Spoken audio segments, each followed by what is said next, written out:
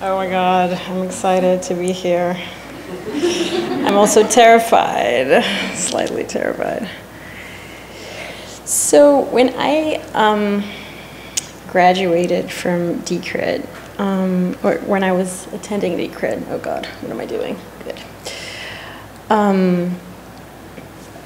I had to sit there where the current students are sitting, and I had to prepare questions in each lecture. And I remember I was always terrified, so I wasn't even paying attention to the lectures. Hopefully tonight you'll be able to pay attention to my lecture. Hopefully it won't be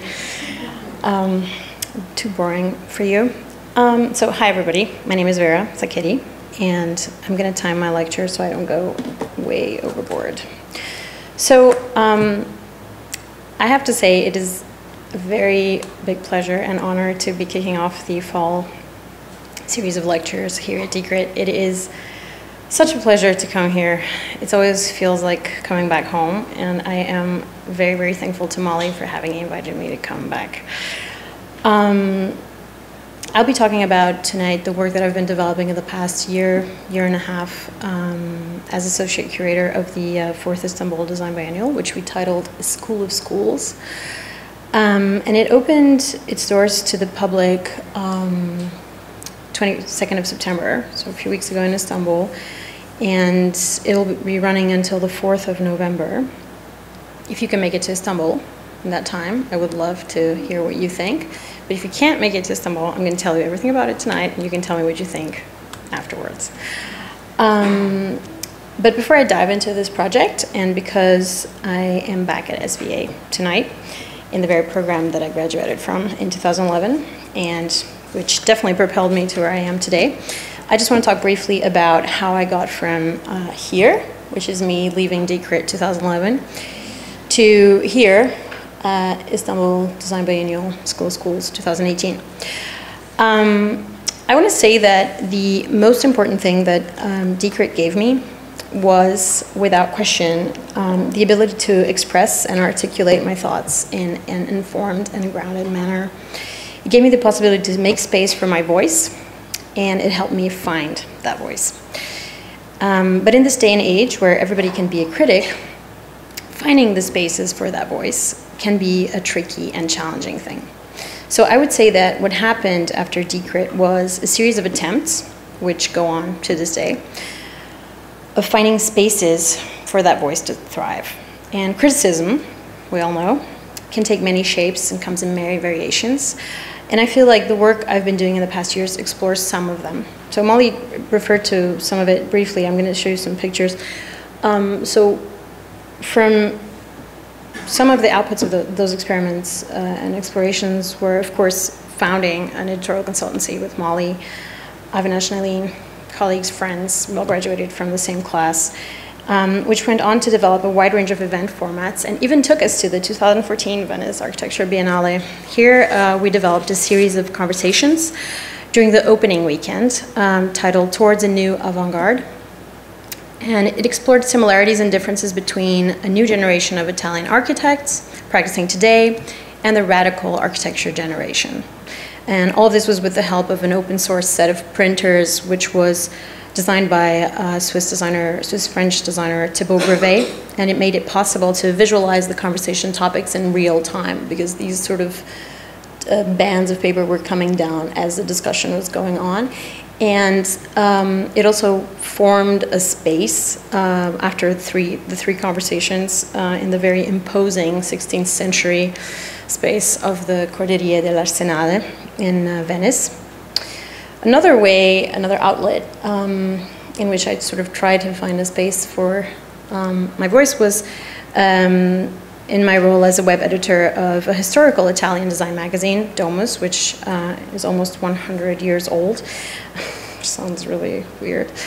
During the tenure of its youngest editor-in-chief ever, Joseph Grima, and experimenting on different ways to capture the contemporary, both in print and in digital.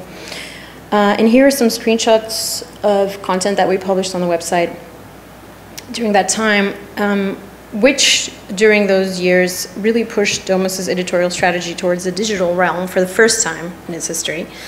and also introduced a series of forays into the recently digitized archives of the magazine. This is a page from a 40s issue of the magazine, which Bruno Munari was art directing at the time. A few people know that he was also art director of Domus before he went on to become a very successful designer of many other things. And here is a page of a 70s issue focused on Enzo Mari. The archive of Domus and this idea of the archive, which is also a very contemporary obsession nowadays, was also something that is a complete treasure trove, because you have to imagine this is a magazine that exists in a suburb of Milan, like a very weird place, and it has an archive of almost 100 years of correspondence with the brightest minds in the world of architecture and design. So you have to imagine, like in the 40s and the 50s, these people were basically sending little envelopes with pictures of their projects. So you can imagine the kind of stuff that they have in those shelves. And it was all kind of mostly digitized during the tenure of Joseph. And yeah, we just had like the ability to publish a lot of that on the internet and make it available to a lot of people. Another outlet was definitely the very formative experiment for me of trying to articulate possible futures for a post-industrial design scene in the center of Europe with the 2014 Design Biennial in Ljubljana in Slovenia.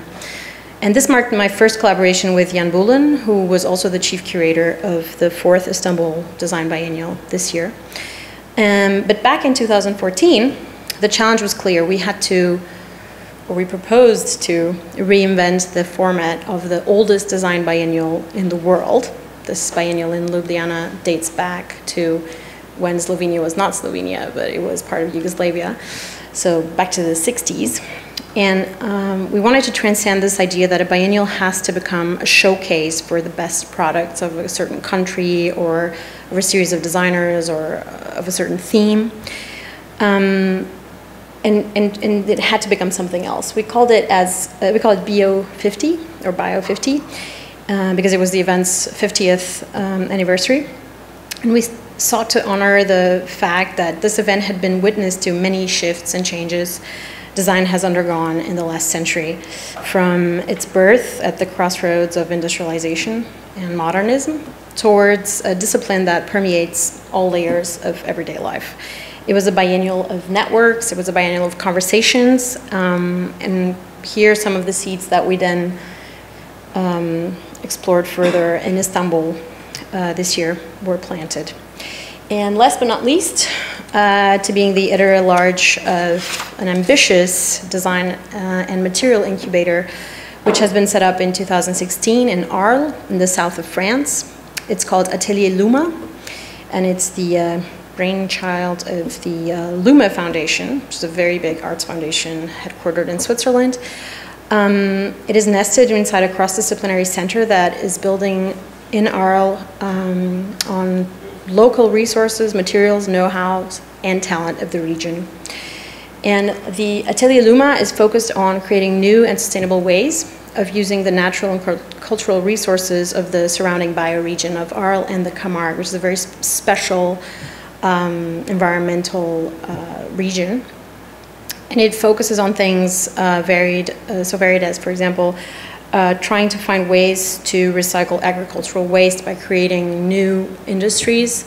Here you can see a sample of basically waste from the wetlands, which is a bunch of mud and algae, which is then sort of distilled into a biopolymer and then generates these kinds of things. So this is 3D printed algae, a biopolymer made out of algae that allows you to 3D print many different shapes, sizes, basically whatever you want. And right now it's in the process of certification to become an actual new material, which could, you know, we all talk about substituting plastics. I'm not going to say this is the ambition of this material, but they've just started the steps to certify it to become something as a food container, for example. And this project works with a bunch of very different agents, designers, local experts, local industries, local agents, and it really tries to, it has very, very big ambitions to rethink the future of that territory and to dynamize it in a special way. And they, of course, are very interested in these ideas of circular economy, further engagement with nature, further engagement with the community, and the use of design as a tool for transition, so kind of an expanded use of design. And the project of Atelier Luma is particularly significant to me because, in the context of this lecture, because it allowed me to use a lot of the knowledge that I gained in the making of my MFA thesis here at DCrit, which is a critique on the so-called social design practices that were happening at the time.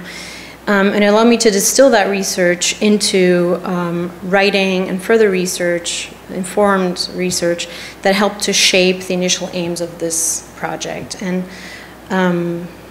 so this was kind of a big deal for me. Still is. I'm doing a book for them now, next. Ultimately, all these platforms have basically helped me hone my voice and test out several hypotheses. And in the last 5 years especially, and to my chagrin, because I really love New York, have firmly grounded me in Europe and the European design scene.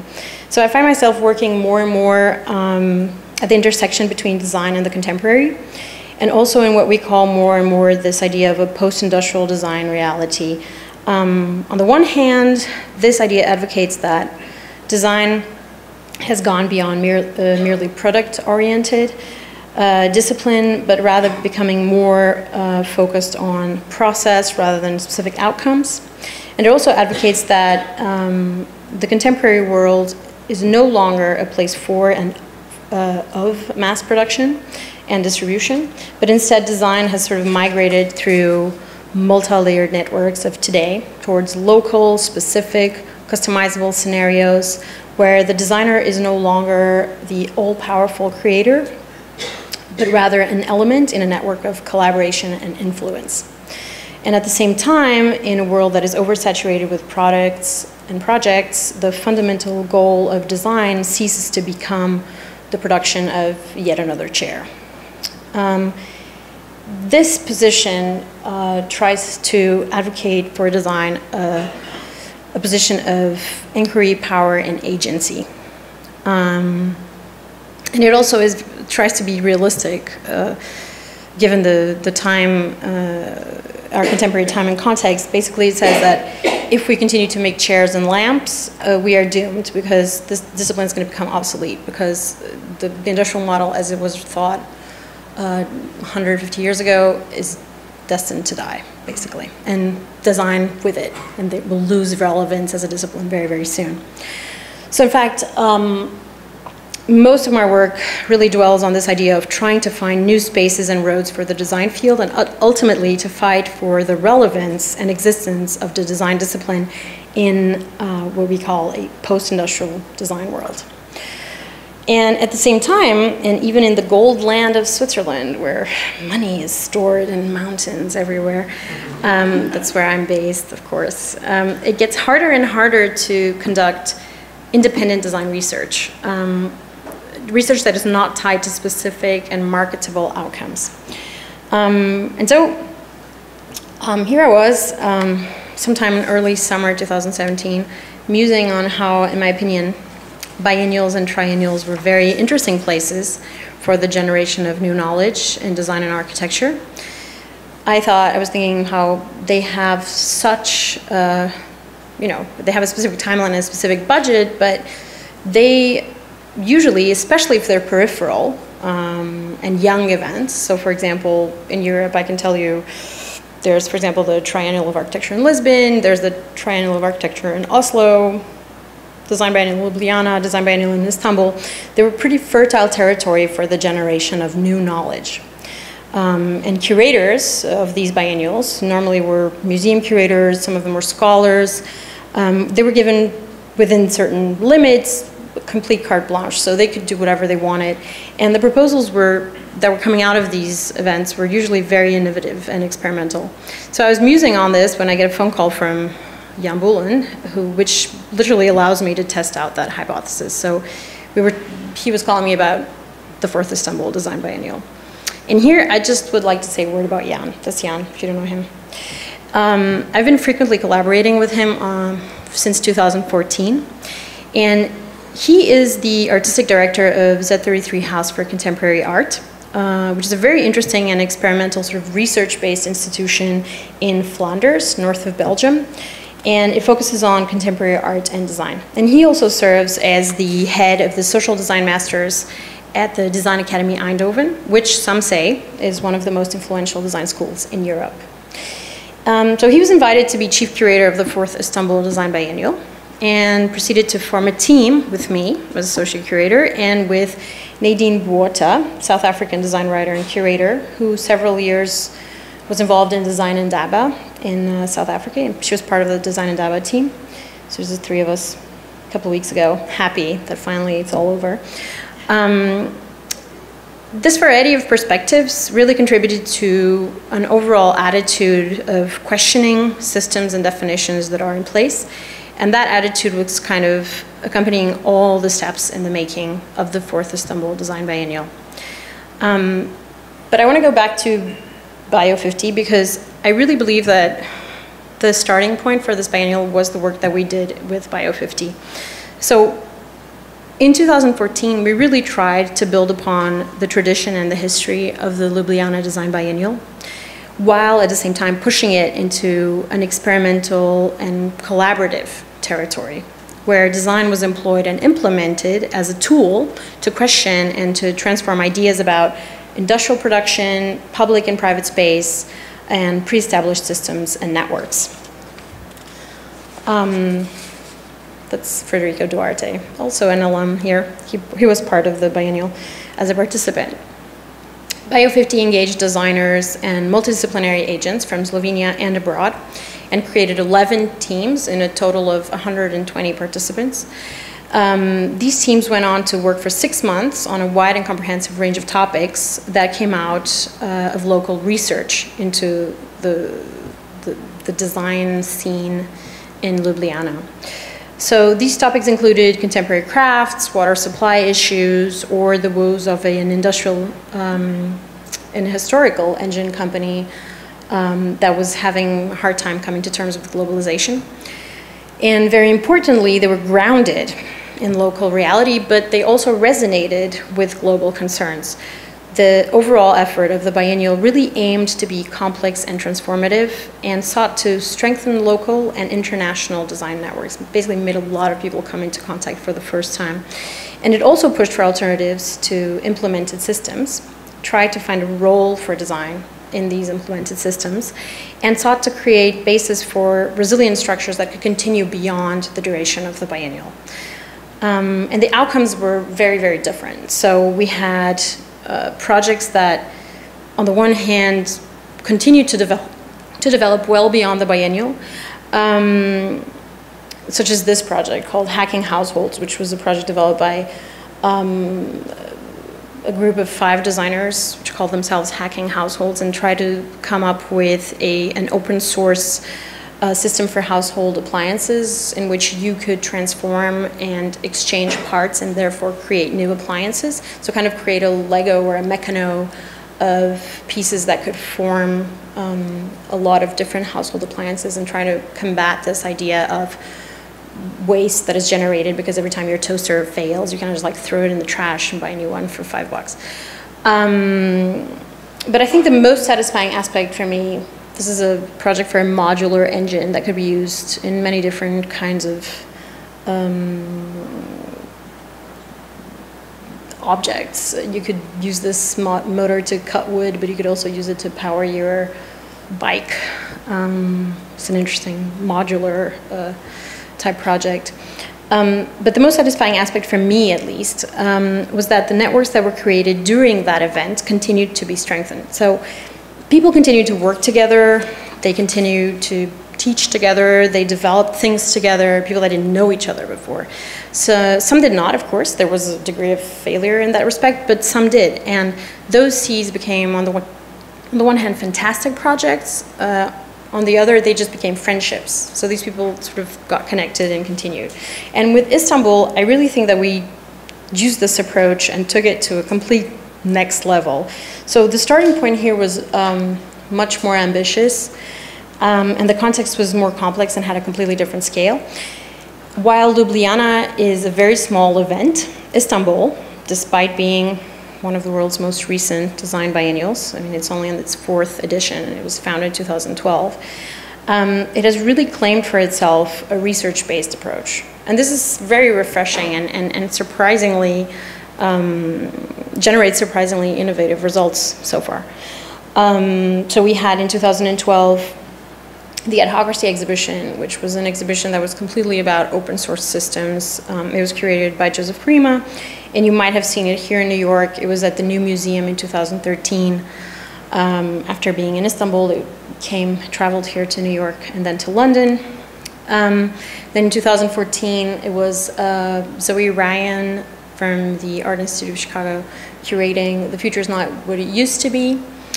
And in 2016, we had the 3rd edition titled Are We Human? It was curated by Mark Wrigley and Beatrice Colomina, also coming from New York.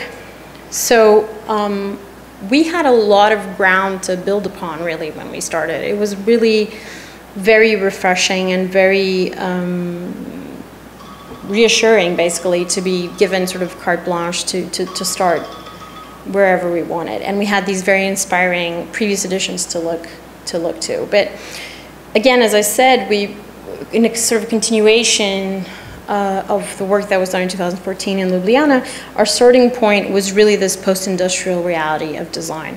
So instead of focusing on design as a discipline itself, we try to go back to the origins. We decided to focus on design education.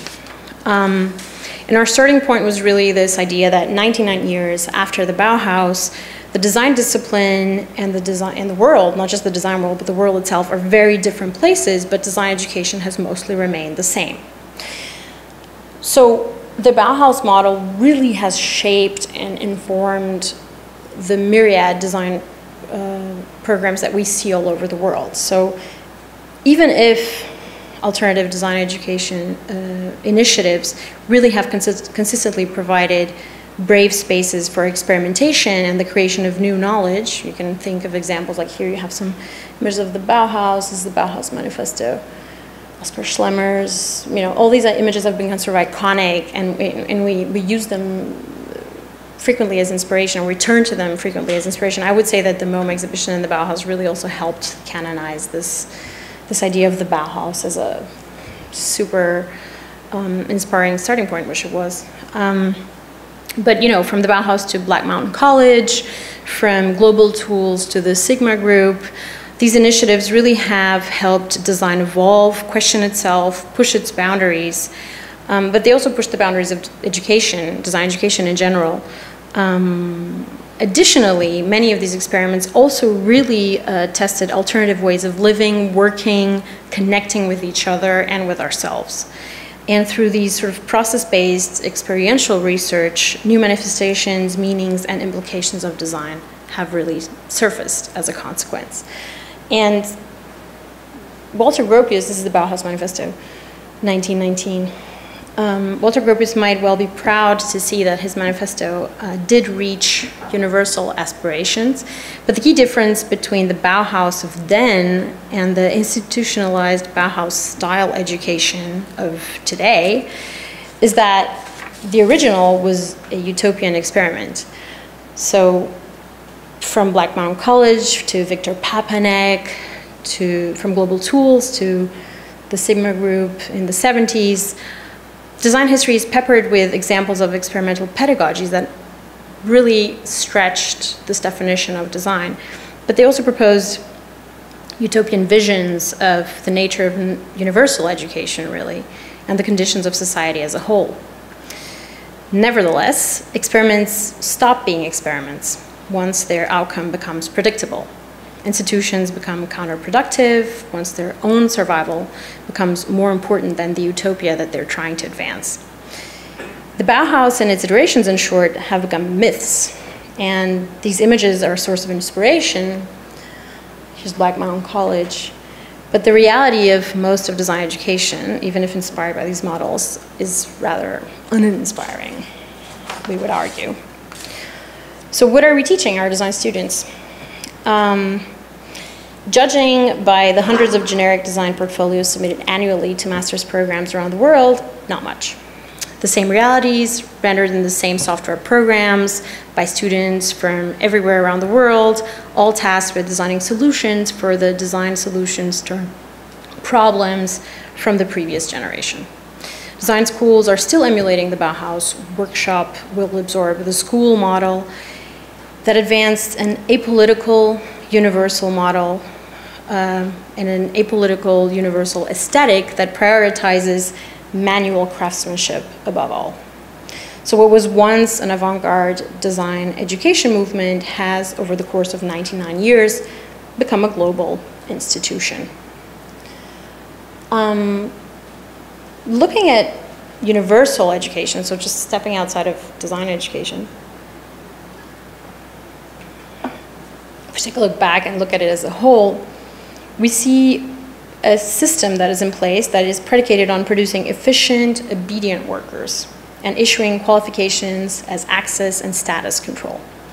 So neoliberalism has perverted this sort of self-fulfilling institution to the point where students, given the illusion of agency because they're framed as customers, are often staking a lifetime of projected earnings in debt simply to be able to afford the education that qualifies them for a lifetime of drudgery. Yet increasingly, the reality is that less and less of the jobs that children are currently schooling for will exist by the time they graduate. And the gap between increased qualifications and projected income has been widening dramatically since the 1980s advent of computers. Parents and young adults banking on the previously fail-safe investment of expensive education have no guarantee of returns.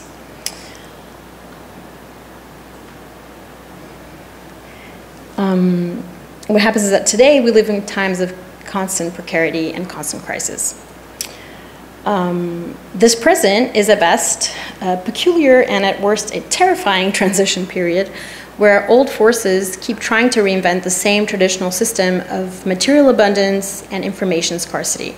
This despite the undeniable evidence of planetary strain as material resources are plundered and our every human system, from domestic routine to high-speed trading, is run by the insatiable leviathan of information that is the internet. And with more information than ever and more schooling than ever, the world and its leaders have completely run out of ideas to deal with the complexities that this inversion of logic introduces.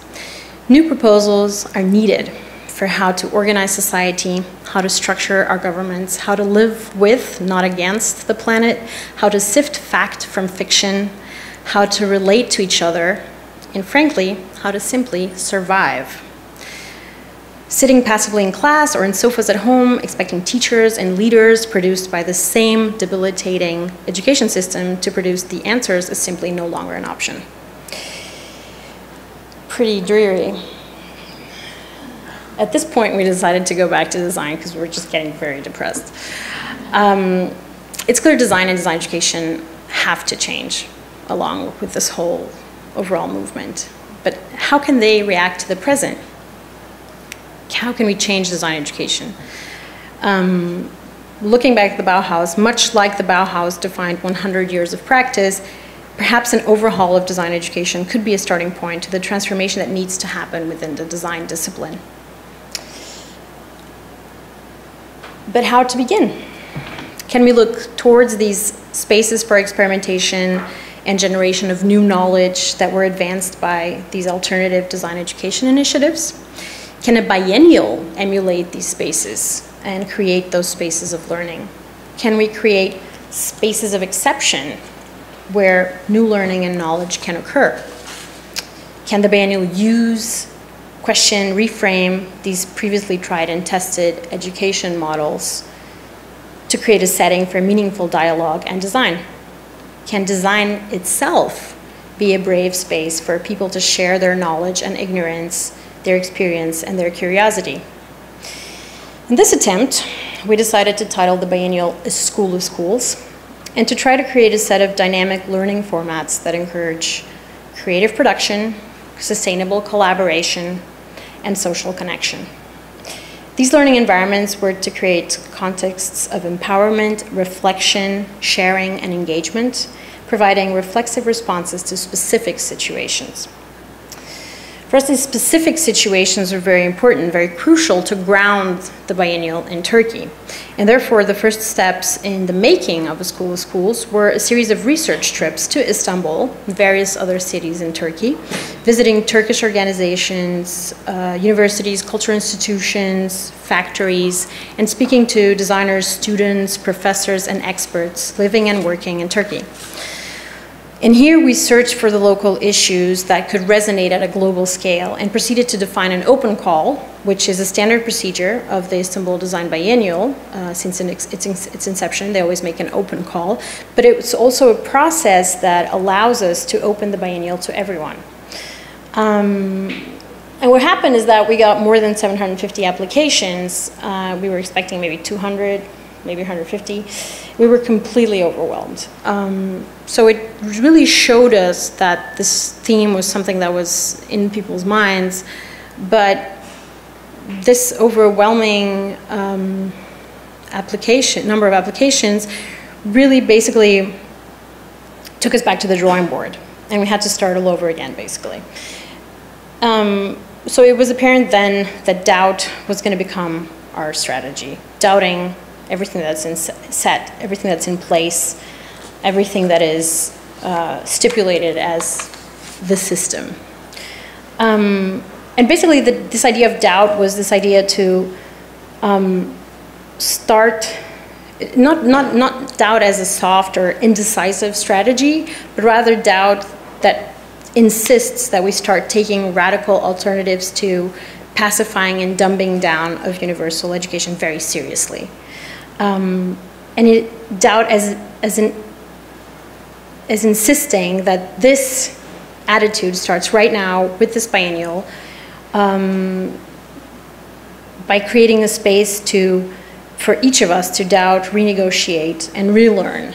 And it insists also that we become creative with, comfortable with doubt as a first step to learning and as a first step to accepting other people and ideas. So doubt as a strategy, doubt as an attitude that permeated all we did. Back to the drawing board, back to all these 750 applications, what emerged was that there is, in fact, a very expanded field of design that we should start paying attention to. So beyond the pragmatic creations of objects or solutions, we identified these sort of three more self-aware design directions.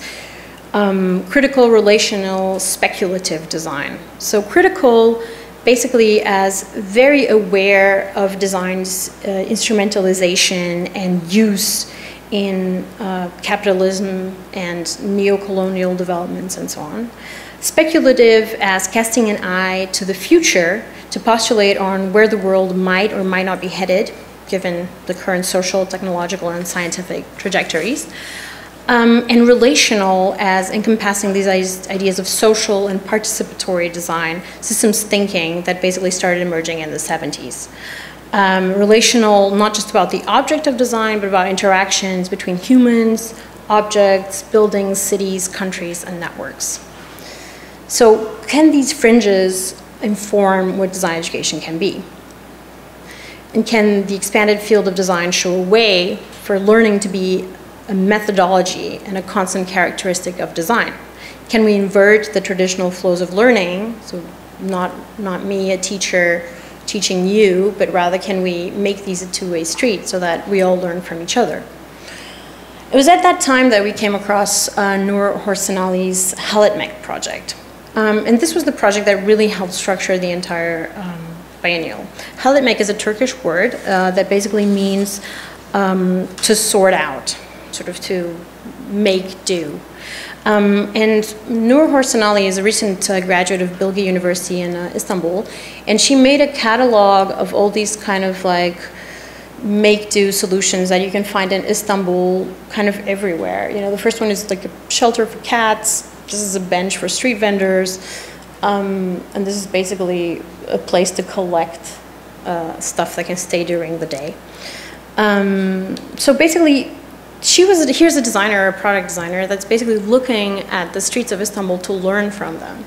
And her project is not only an inventory of hack designs and a taxonomy of these halotmec strategies, but it's really a web of learning by doing and learning by designing that stretches from the street to the ivory tower to the school. And these principles of this project really became the leitmotifs for the whole biennial.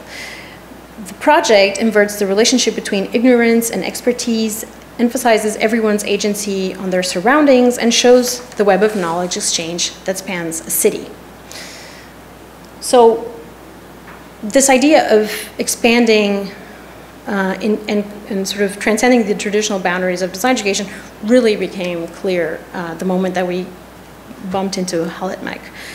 And what emerged is this idea of an educational web. That really brought us to what Ivan Illich wrote about in his 1970 deschooling society. This idea of a web that can heighten the opportunity for each one to transform each moment of his living into one of learning, sharing, and caring. Okay, this is all very nice, but how does this actually materialize into a biennial, right? The same way that we've encountered an expanded field of design, we also tried to challenge ourselves to think of a biennial in an expanded way. And what happened is that we took this bricolage approach as the main approach of the biennial. A schools is a bricolage of projects, impressions, ideas, and opinions that have conflicted and corroborated actively, subconsciously, and retroactively to shape an educational web that is presented as a launchpad for doubt, dialogue, and conversions. So how does this materialize in the territory? What we did very consciously is, if you know the history of the Istanbul Design Biennial, normally what happened is that the exhibition always took place in the same venue, the Greek school. It's like a very big 2,000 square meter, 5 stories, one building, a former school. So titling this biennial as School of Schools, we should probably do it in school. No. We decided to spread the biennial throughout the city. And what we did is we created relationships which didn't exist until then with 6 different institutions in the city. Studio X Istanbul, probably maybe you've heard of, because Studio X was an initiative of Columbia that started here in New York. And the Studio X venue in Istanbul is still quite active.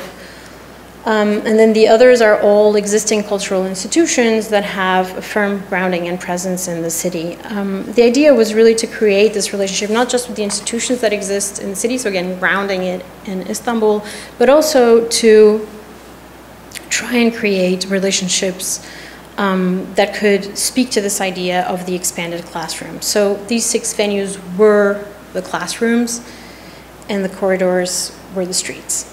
The Beyoğlu district, which is the district that you see here on the right-hand side of this map, was the district where we spread out our biennial, and it became kind of a distributed biennial with 6 schools. The Unmaking School was a school that focused on this irrepressible human instinct to be creative. And sought to look at it as a pedagogical dynamo that can drive innovation, redefine work, and reshape our cities. And now I'm going to tell you a little bit about the 6 schools that we came up with, and I'm going to talk to you about a few projects that you can see in these schools. In total, we had more than 120 participants just in the exhibition, so in fact we were curating 6 small exhibitions. So from all of them were kind of born out of research. They all had expanded networks. So in the end, we had more than 200 to 150 people that were actively participating just in the exhibition. We have here FAB, which is a group from Turkey, which basically started a network of 6 schools throughout the globe, from Australia to the US to Turkey, in which they shared a series of instruction sets to deal with materials in different ways. And then throughout the 6 weeks of the biennial, they basically created, with the help of this KUKA robot, they created an active classroom that is trying and testing out new construction techniques, new building materials, and using materials such as carbon fiber, marble, and so on. In the current school, which explored information networks, spheres, and connections, both digital and analog, abstract and embodied, we tried to critically examine technologies and hierarchies. So one of the projects is Abake, who is part of a collective based in London. And he basically used the fugu fish, which is a sort of Japanese poison puffer fish, which showed up recently in Turkey due to global warming. It came from Japan through the Suez Canal. And he basically used the fugu as a lens to create a whole new school that could talk about many, many different topics, either like global warming, either the history of Japanese-Turkish relationships based on the fugu fish, the history of medicine, poisoning, and so on. Through a video, through a series of posters, through an installation at the Biennial, he really tried to find a new starting point for a pedagogical interaction between designers, everyone around in Turkey, but also the people that could sort of learn from the fugu as a starting point to a new school. We started the school in Turkey, and had the first episode of the school happen in the venue, and then the second version is going to happen in London soon. Here we have the work of Ebru Kurbak, who is a Turkish designer that's been in residency at the University of Applied Arts in Vienna. This is Stitching Worlds, and it's basically it's a 4-year research project that basically tried to reconsider the connections between technology and textile.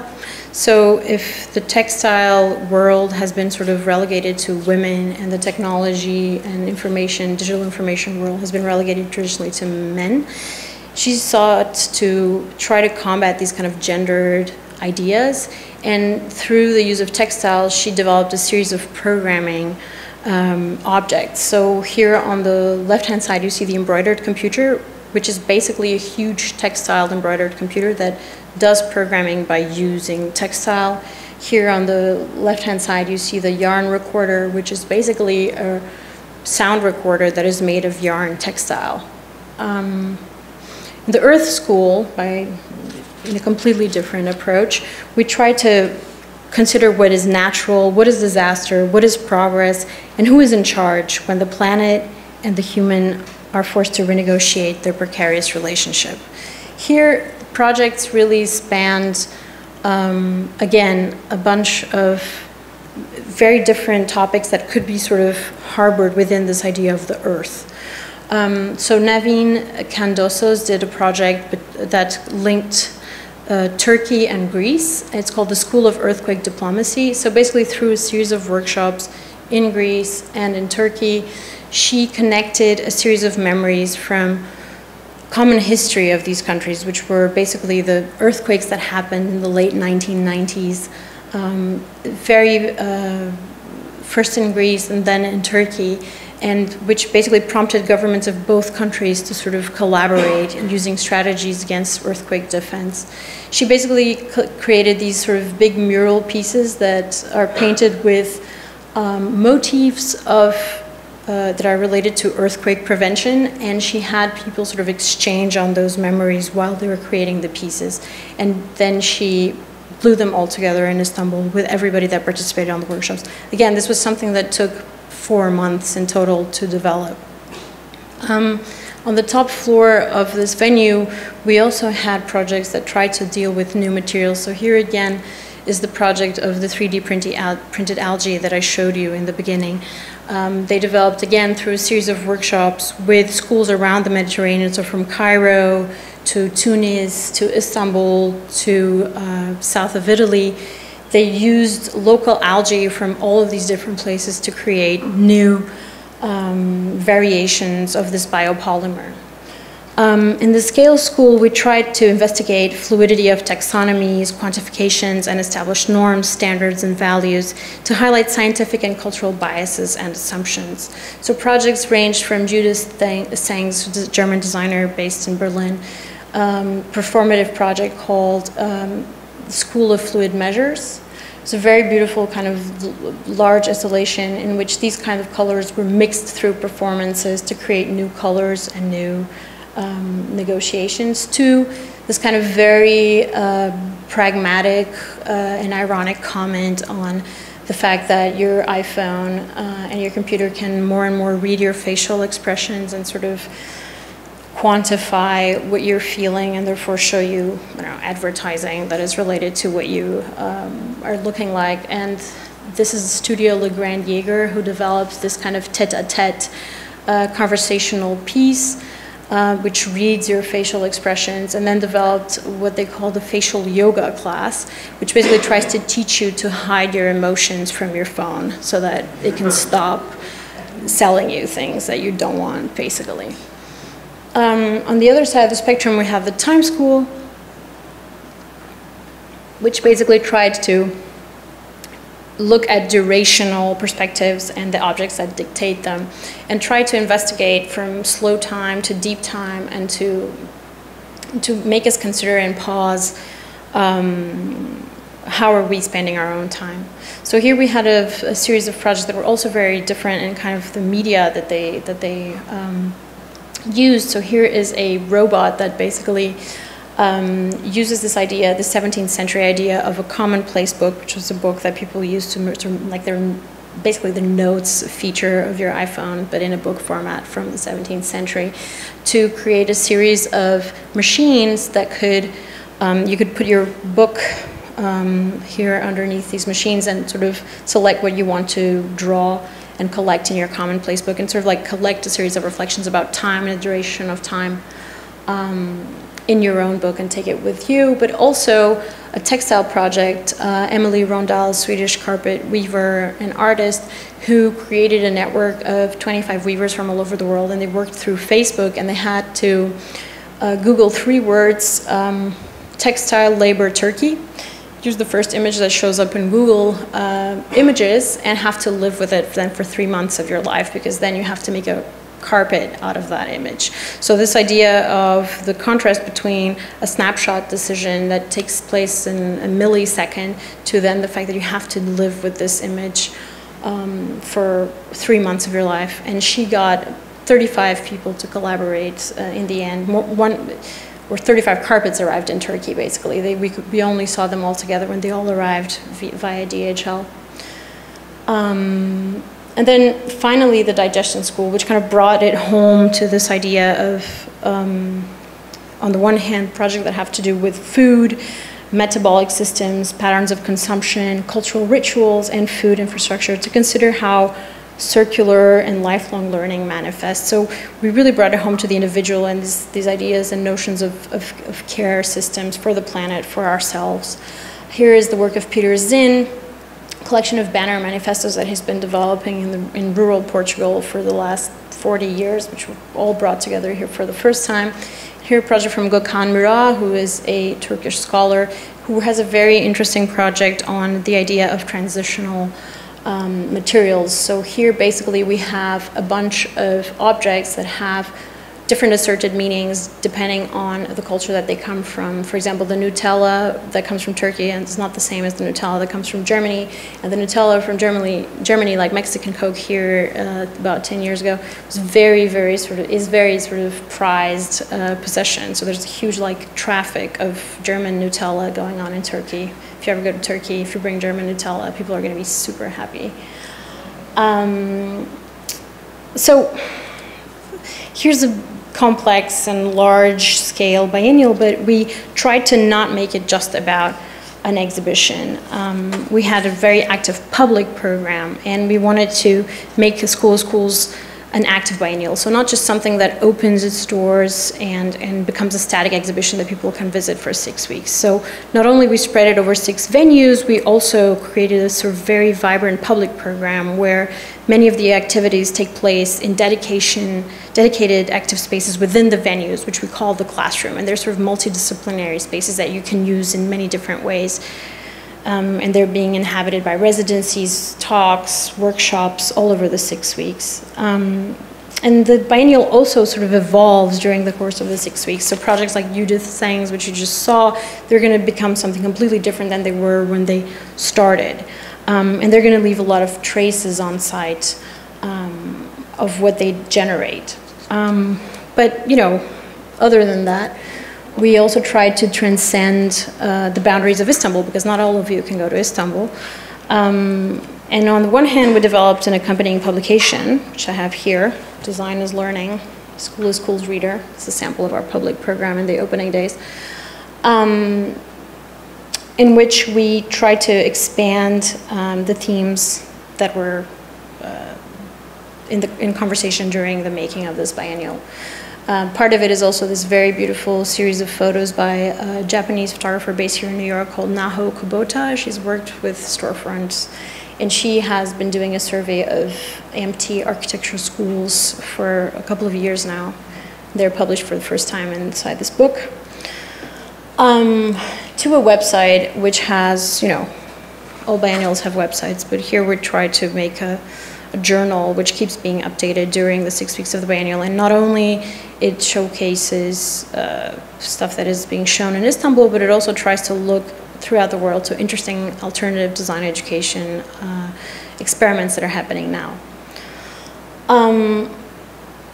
Most of all, at the end of this whole educational pedagogical experiment, what we wanted to postulate is not a typical grand narrative that you find in these kinds of biennials, but a lot of short stories that together make a constellation of voices that, for us, illuminate multiple possibilities for the future of design education and learning.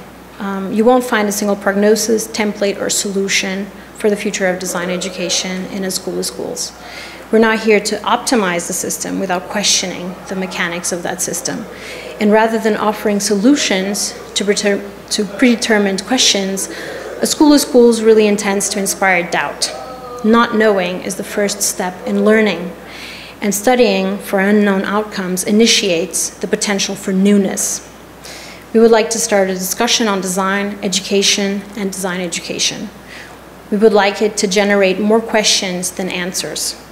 This places the responsibility on each of us to become agents of our own education.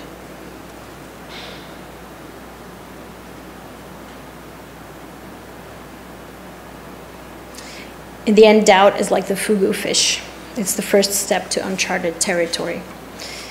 And I'm just going to end by showing you some images of the opening days, which was really just about a lot of conversations, a lot of exchanges, a lot of generation of new knowledge simply by exchanging with one another.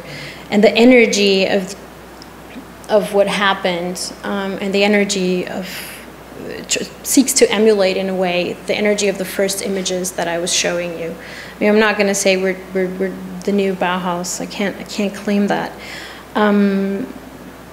But what these images attest to is this incredible meeting of people, perspectives, ways of working, and opinions. They are intangible, and so is the change that can come out of this. But I like to think that this, too, like doubt, is a seed that was planted. The outcomes we will have to wait and see.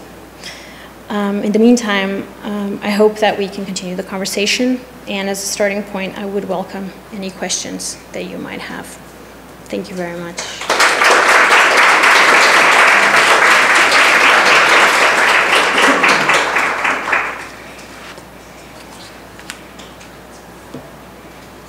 Should I leave? Should I stand here? That would be anticipated, but if the fourth biennial was based on doubt Any ideas for the fifth biennial? Well, the beautiful thing about this biennial is that every time you have a different curatorial team. So I don't know where the next curatorial team is going to take it. But what I do think that we proposed, and I think will probably be taken to the next step, is really this idea that a biennial has to stop being just an exhibition that is kind of a showcase for what is beautiful, and really should start more being a conversation and a series of exchanges of knowledge, basically. Was there any actual teaching going on there, and who were the students? So there's a couple of ways in which the teaching happened. First of all, we tried to flatten that hierarchy, so the idea that we are all teachers, but of course there were, workshops happening in which somebody shared how they know this and that. The teaching goes on. So basically it started about 6 months before the biennial started. We started with workshops that then became projects that were shown in the exhibition. But during the 6 weeks until 4th of November, we have a bunch of teaching happening. On the venues, at the venues of the exhibition, we have these dedicated spaces that we call classrooms that have been used for lectures, workshop, performances, and so on. But also we have collaborations with about 30 Turkish schools who are taking their students to the venues and also doing sort of open presentations and so on, for example. But there's also, a lot of more intangible kind of things happening as well. Like, for example, in the opening days, we had Do, which is a publication of the Architectural Association, take up residency in a bar in the streets, and they were just basically flagging everybody that was participating in those opening days and sort of asking them to come in and sort of do a little lecture. So it took many shapes and forms. But yeah, there was a lot of teaching, I would say. So far, it continues. Were there many things that address or engage with both the economic and political context of education in the 21st century, both globally but specifically in terms of the political context of freedom of speech? That's a very good question. I have to say that, of course, that was on our minds since the very beginning, but we decided, specifically because of the context, to try and be implicit about things and not explicit about things. And I think if you go look at all the projects that are on display, and if you read, for example, the essay that we wrote as a starting point or in our publication, you will find that those things are there, but very implicitly. I think it's very important to try and be political about everything that you do, because that's part of what I was talking about just now. I mean, we cannot continue to think that design is a sort of apolitical force in the world of today. I mean, you have to stand for something. But, given the context, you have to be smart about how you do things. Oh, okay. Maybe I'll just start over there. Thanks. Okay. How was this funded? And did the curators have responsibility for fundraising? The foundation that organizes the biennial is called İKSV. It's a foundation for arts and culture in Turkey. And they organize the art biennial in Istanbul. They organize the theater festival. They organize the jazz festival. They have a bunch of sort of cultural festivals that they organize. And therefore, they have a very good fundraising team. So I would say that half of the biennial is funded by corporate donors, and that they sort of endorse the foundation, basically, and what the foundation does. And the other half was funded by different kind of cultural funds. So, for example, we got a Graham Foundation grant. We got funds from the Dutch Creative Industries Fund, and from, then depending on the nationality of participants, from different cultural funds from different countries, and so on.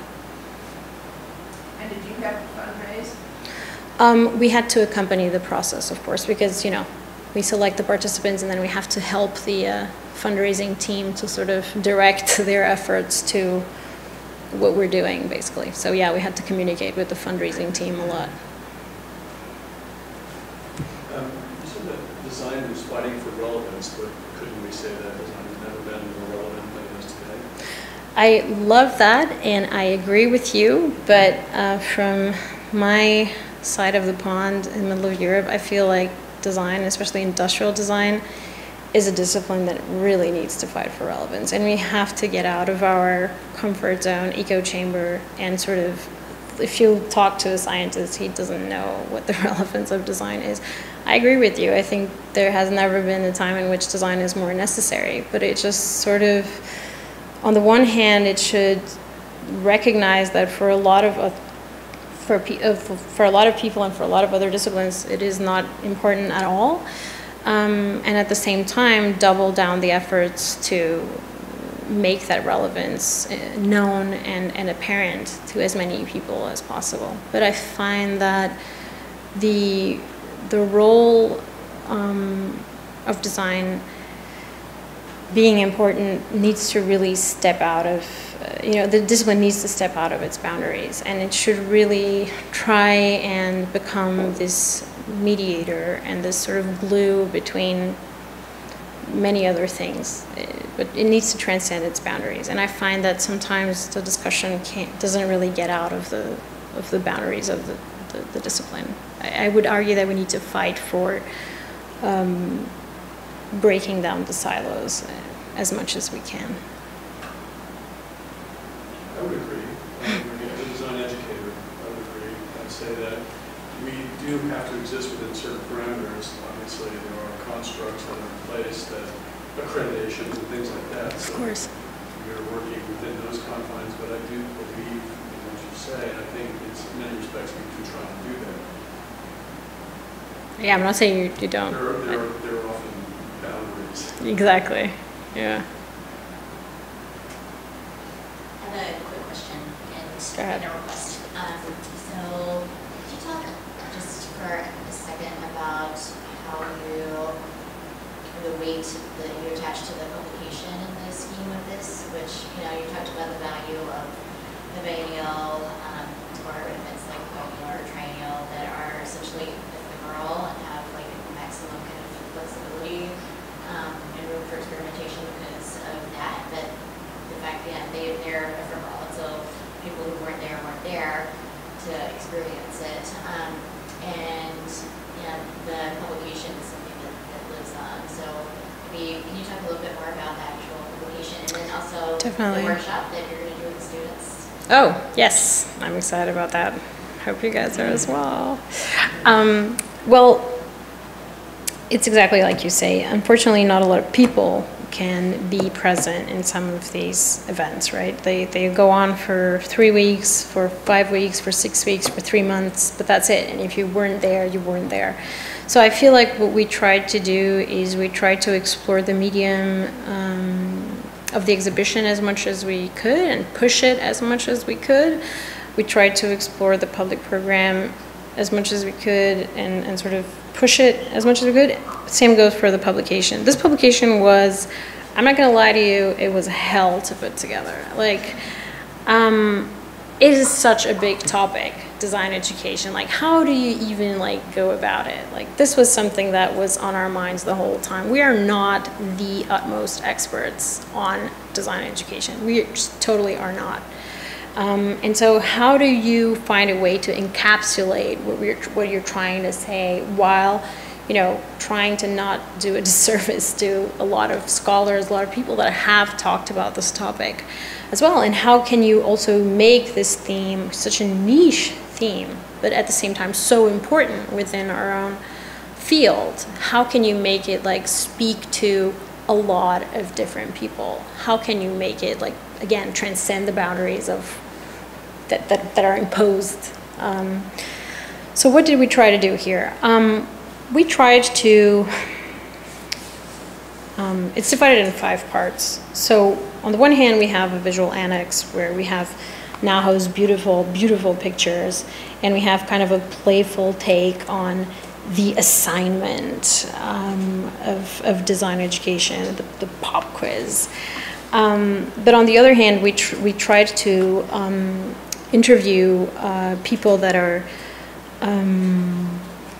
knowledgeable about what we were trying to talk to. So we started with collecting a bunch of provocations that kind of charted milestones in design education from the inception of the Bauhaus till now. So the idea of the Bauhaus as the model for design education, the idea of creativity as a construct that is intimately tied to the notion of industrial production, the idea of the bureaucratization of design education and of the need for funding that basically makes all kind of independent research step out of design education or out of a public sector into a private sector, and the idea of trying to fight the institution from within, so harboring alternative design education initiatives within larger systems.